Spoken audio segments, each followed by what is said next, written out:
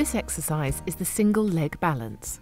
It helps to maintain your balance control in the muscles around your new knee. Start in a standing position, supporting yourself by holding on to a chair or similar object. Slowly lift your non-operated leg off the floor so that you are balancing on your operated leg. If you feel comfortable doing so, let go of the chair or rail you are holding onto and balance on your operated leg without any support. Balance on your operated leg for as long as you can manage comfortably.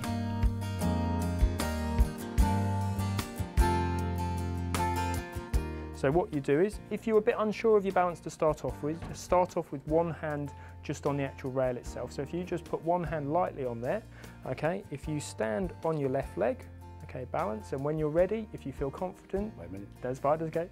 Okay, here we go.